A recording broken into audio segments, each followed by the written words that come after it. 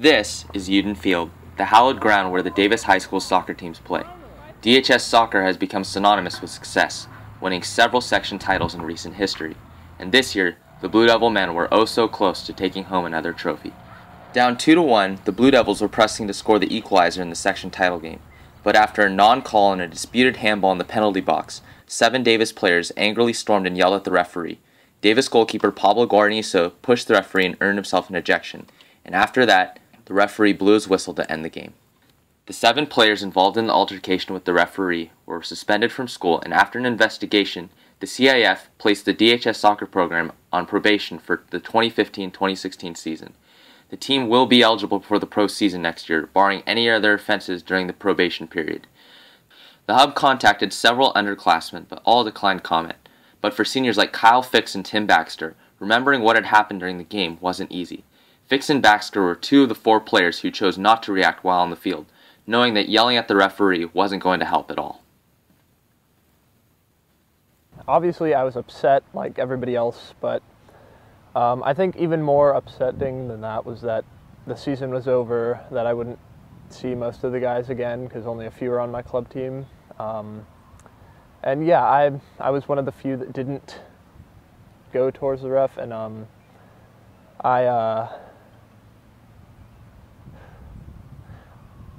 I guess it was just natural for me to avoid the confrontation. That's kind of who I am. I was pretty frustrated when he called it off, but you know, when everyone rushed over there and started arguing, it wasn't going to help. I mean, we had a corner kick to take, but all those people rushing over there to the ref didn't really help, and then he called the game, and it just went out of control. Unlike Baxter and Fix, senior DJ Villegas did react and was one of the players who angrily confronted the referee. He understands that the behavior was wrong, but he also wanted to put the whole situation in context. I think it's like a natural reaction for an athlete. I mean, obviously we're young and we're still learning about how to react when a call in a big game isn't going your way. You know, we just got to learn from it and move on. I think we shouldn't have maybe reacted so angrily, but after years of hard work, for your senior year to lose in a championship like that, it's kind of tough for anyone. In the wake of the confrontation, the Blue Devils' actions after the game were featured by area media outlets such as the Sacramento Bee and KCRA3, who labeled their actions as boorish and hostile. Villegas says that the behavior the team exhibited is rare and knows that the incident won't define any member of this year's team. And I think it's only those rare occasions where, you know, students and players at all different levels, you know, react that way. It's rare, and but it does happen. And I think that it doesn't really define who we are.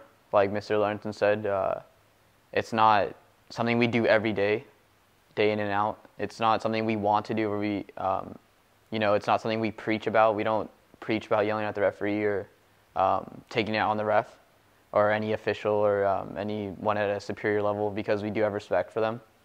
But yeah, it doesn't define who we are.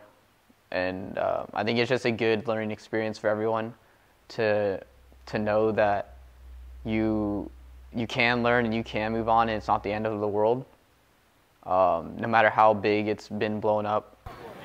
Villegas may be right, but the event has tarnished the program's image, at least for the time being.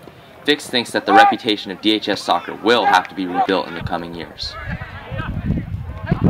Yeah, I agree that it's definitely going to sting for a few years.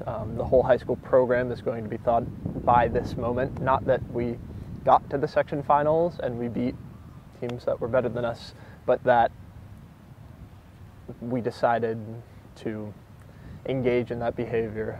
Since the DHS men's soccer program will be placed on probation, it will be of the utmost importance to exemplify good behavior and positive sportsmanship throughout next season.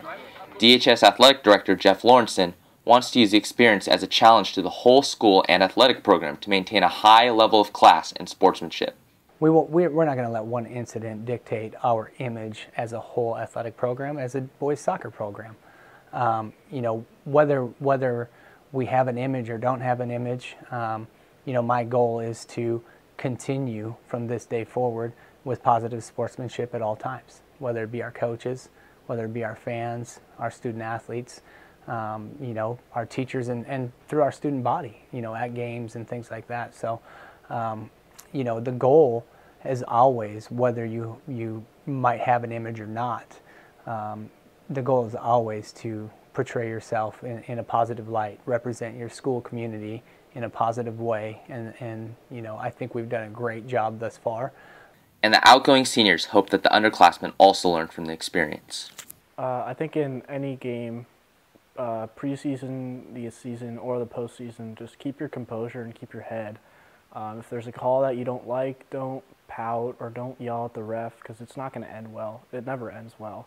And they just need to learn from that. It didn't end well for us, obviously. So I think they just need to work harder next year and show that this behavior of these kids, of the 7 kids, isn't reflection on the team at all. Yeah, I think the underclassmen should learn that, you know, to work harder, to improve their abilities and their skills, so that when the final comes, you don't have your fate in someone else's hands, so that you can win it on your own, and to respect the referees, even if they are being, you know, we are all people and we all make mistakes. And if they make a mistake, you know, respect it, move on, don't talk to them, and keep playing. And make sure that when you go out on that field, you know that your abilities